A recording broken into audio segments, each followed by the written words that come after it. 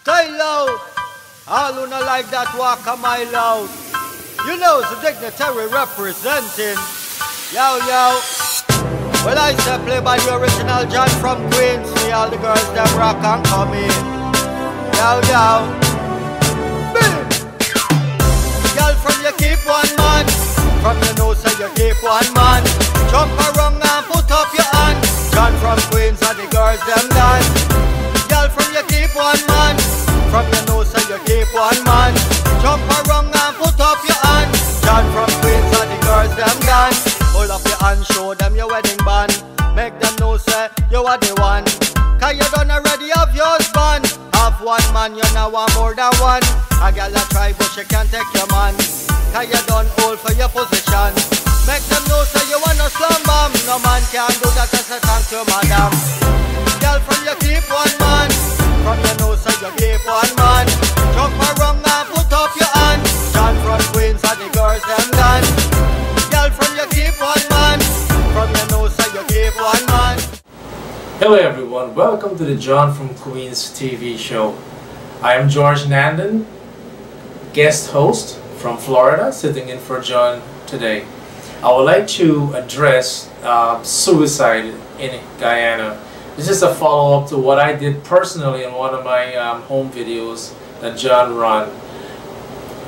Basically, I've had some very good inputs, inboxes and responses from the last video, and I would like to thank everyone that took the time to send in their thoughts on it. As you know, I was suicidal. I had suicidal thoughts at one time when I was overwhelmed with issues. What I've got, the common thread on the feedback was I even had from feedback from survivors, family members, and actually loved ones that have taken upon themselves to end it all. But here's the situation. They have all thought that this world will be better off without them. You know, how wrong can that be? Because I was thinking the same thing until I actually sought for help. It's nothing to laugh about, nothing to mock anyone about. We have to be vigilant. We have to see that people may have this nice wide smile on their face. Recently, I've seen quite a few young ones in Guyana who've actually taken their own lives. And you know, every time I read or heard or personally know someone or someone who actually sent it heartbroken and sometimes crying on the phone, even talking to me that, George, I cannot believe he or she took their own life. Now listen, people have problems. We all have problems, and like I mentioned, we must let them know that we need each other in this world. This world would be boring without each other's personalities, interests, talents. You know, I must commend all those who are doing something about it. My good friend Nandan and the suicide prevention in Guyana. You can check him out also, and he has some very good information on his stuff.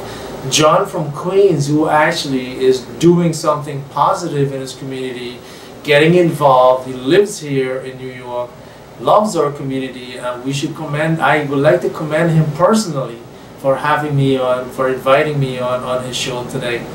So once again, back in the day, I'd like to compare and contrast for a minute or so. When I was growing up, we had so many chores to do. You know, we need to give our kids responsibilities instead of going after Pokemon or something. Give them responsibilities, make them grow up with responsibilities. We need to see the coping mechanisms. We need to actually show them how to cope, especially our young men and women. I mean, we're losing them one by one. And if you look around, they're very talented, they're very good looking and stuff like that. They're healthy, for crying out loud. You know, I'm a tech at the ER and the CDU in Florida, and I can tell you how many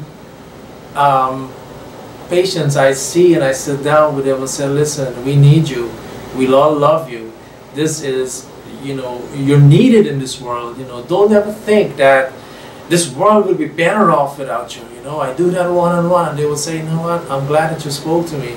because this was unsuccessful, but I have another one planned coming up, and they would actually, you know, have a little impact from a healthcare professional and a community activist talking to them.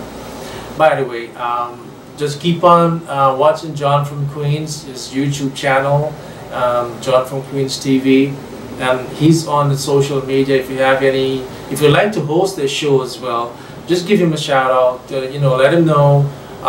But you know, a lot of people would ask me, why don't you just make CDs? Why don't you sing? Why don't you this? Why don't you that? Listen, I've been there, done that. I'm not looking for personal artistic glory. You know, I'm a member of artistic academia already, so I don't need that kind of personal enhancements. But I would like to you know, I love our people dearly, our young ones especially. We need you. You're very talented and stuff like that. It's, you know, I'm speaking from my heart. There's no script here. All right, John from Queens will never allow scripts anyway. He wants you to speak from your heart. He wants you to come directly with the message and be effective. Thank you for taking your time. Thank you for watching your John from Queens TV and John from Queens YouTube channel. Well, I say play by the original John from Queens. See all the girls them rock and come in. Yo, yo. Boom. Girl, from you keep one man. From your nose so you keep one man. Jump around and put up your hand.